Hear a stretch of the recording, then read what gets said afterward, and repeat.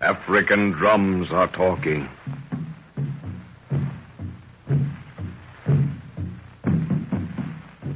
Spotted sunlight fades from the floor of the forest, and daytime twilight becomes a wall of inky blackness. The harmless chatter of monkeys changes to the moan of the hyena, the soft calling of birds to the snarling cry of the hunting cat. The beauty of the forest is blotted out. Death stalks abroad, and the night becomes hideous with the screams of its unwilling victims. Beauty and death go hand in hand. This is Africa.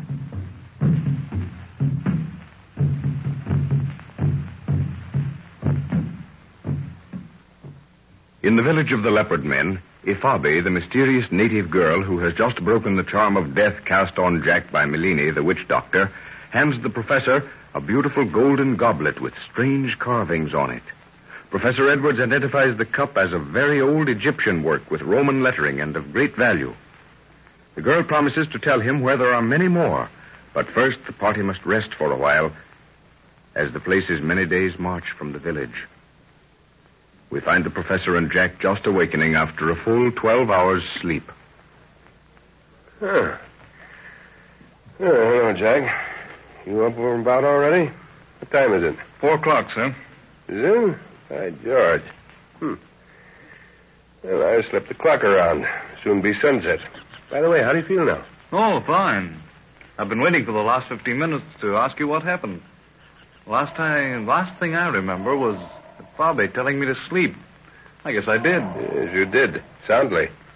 She saved your life, my boy. Fabe? Oh, hello, Nguru.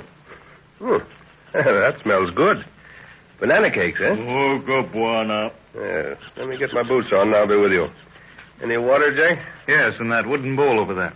Little buona, all well one time, huh? Yes, thanks, Ngo. But I haven't the faintest idea of what happened. Witch doctor. Him make 'em devil fetish. Yes, I remember that much. The whole of my right side seemed to be paralyzed. I think I remember the pain moving into my left leg, too. Oh, hello, Lorna. Oh, Jack, it's so good to see you well again. Are you all right now, darling? No bad effects? Never felt better, dear. I'm just trying to find out what happened. Perhaps you can tell me. Don't you think we'd better forget about it, dear?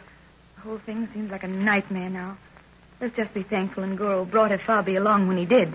But how did Ifabe come to... Oh, forget about it for now, Jack. We'll discuss it later. Yeah, that war's took the cobwebs out of my head. You know, there's something interesting I want to discuss with you. Oh, it's something thrilling, Jack, and matches perfectly with what Ngoro said was going to happen. You mean about the help? The buried money? Yes, but it isn't money that's buried. Here, take a look at this cup. Isn't it beautiful? Great Scott, sir. Where did you get that? Why, it's solid gold. Yeah? What do you make of the carvings? Well, it's certainly Egyptian work. But this... Latin? Had me guessing for a while, but I think I made some sense out of it. What does it say on it, Father? Well, as far as I can make out, the cup evidently belonged to a set of gold plate that was owned by a gentleman called Septimus. He was the governor of some unheard-of state. But where did it come from? How did you get it, sir? Ifabe brought it. Good Lord, that woman again? She seems to be in everything. I'm afraid she's going to be in a lot more before we can get rid of her. She made Father promise to help her in some mysterious quest before she'd attempt to... Well, before she'd help you. Oh, I see. Well, that was rather... Better fill up on these banana cakes while they're hot, people. Very good. Nguro cooked them. I had mine in my hut before you folks were about. How does he make them, Father? With flour from dried bananas. Native dish. Now, come on, Jack. I'm a bit worried about that promise you had to make, sir. It put you in a rather awkward position. Well, Fabi certainly chose the right moment to ask it. But now, I'm not at all sorry she did. She says there are a lot more gold cups where that one came from. But the whispering forest of death she spoke of, what does she mean by that? It sounds horrible. Oh, it's a native name for part of unexplored jungle. I've heard it spoken of. Fantastic tales of voices that speak from nowhere. You know, the usual native chatter. Well, what about this forest? And that's where we have to go. Oh. Any white man been in there, sir? No, not that I know of. The natives won't go near the place. But beyond what I've told you, I'm as ignorant as you are on the subject. Don't even know where it's located? Somewhere on the border. And from what Ifabi says, it's out of the jurisdiction of the white man. Ooh, I don't like the name of that forest. Hmm? Bwana, need snake woman. Tell 'em plenty, huh? Yes, Ngoro. I've never known her to be wrong. But there's one thing we must be very careful of. We must never actually trust Ifabi.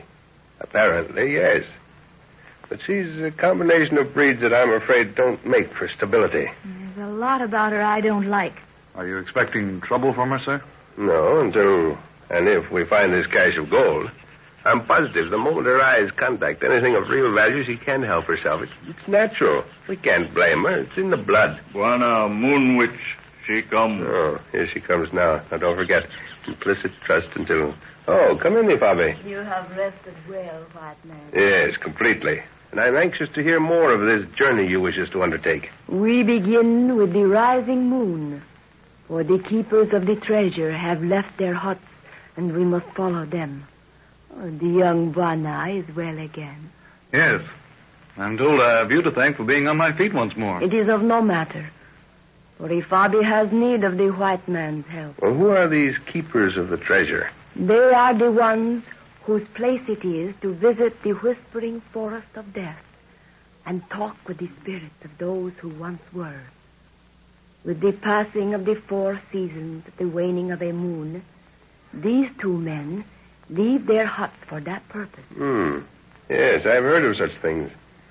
They keep the secret of the treasure in one family and visit it once a year to see that it's safe, eh? And no man may follow because of the devils who guard the way. Well, then, how did you come by this cup of gold, Ifabi? There were 3 brothers, white man. They were called the keepers of the treasure. One of them brought the cup to me as a gift. And now there are only 2 keepers, eh? Yes. They guard their secret well. The other 2 found out, eh? Evidently. So, you don't know the exact location? Ifabi knows that it lies below the surface of the earth in a box, which rests between 2 upright stones. These stones have a writing upon them which no man may read. But the way through the forest is dark, and the keepers of the treasure know the secret path. Which will make it easier, of course. Well, does anyone in the village know of your intentions? I have caused it to be known that I visit the souls of the dead, which is true, for there are many in the whispering forest of death. Ngoro, Aye, Bwana. you've heard what Ifabi has to say. What think you? Bwana, him say go, and Guru say go. Maybe catch 'em forest devil, make 'em fight, huh? That's all you live for, in the hope there'll be a fight. And we may catch a forest devil at that. Well, any suggestions, people? Personally, Father, I'd like to know more about this forest with the spooky name. Does Ifabi know anything about it? Ifabi knows that the breath of eternal sleep whispers unceasingly through its branches, and even the jackals may not stay within the reach of its perfumed breath. Perfumed breath, eh? Well, aren't you afraid to go in there, Ifabi? Death holds no terror for Ifabi, since life and death are but one in many ways. Well, all right, then. It's settled. When do you want to start? It is well to begin now, as the sun is leaving the earth. Ifabi will meet you where the trail joins the mountains. Where does the trail begin? To the east of the village, and will lead along the roots of the mountains. Your warrior will find it. The keepers of the treasure will not hide their marks, for all men know it is forbidden to follow. Ifabi goes now. You will see her when the face of my father shines upon the earth. Well, that starts us on the move again. Feel up to it, Lorna? Yes, I think I'm just as anxious to get there as you are. Well, we haven't anything to pack. How about supplies, sir? Have to trust to luck and hope there's meat to be found along the road. What's that you have there, Nguru? Him plenty banana, make 'em bread, Bwana. Banana flour. Well, you people can have all the meat you want. I'll take Nguro's cake. Well, have you left anything in your hut that you might need, Lorna? I haven't anything to leave, Father, unless it was some of the dirt from the cave. Hear that leopard, sir? Yeah. Sounds as if it's been wounded. Drum's talking, too. Bwana, Him which doctor go for be plenty dead. Locoli say Melini die. Melini dead? Well, let's have a look. By George, yes, they're pulling down the walls of his hut. There'll be a dance of death in the village tonight. Does it say how he died, Father? No, they're merely acquainting other witch doctors of the fact. But I think I can make a good guess. Melini and Ifabi practically ran this village between them. I was wondering how they were going to split up. He evidently knew she was going after the treasure. Nice little traveling companion to look forward to, sir. Yeah, so you see what we have to look out for. Hello. Yeah, there's another message going out. The natives are gathering in the square.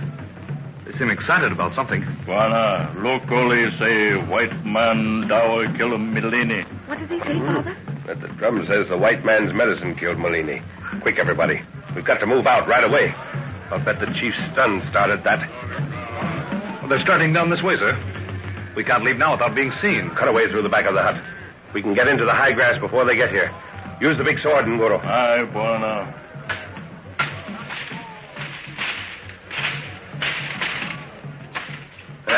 That'll do. Come on, I'll lead the way, Nguro. Follow him, Lorna. Have we got everything, Jack? I think so. All right. Let's go.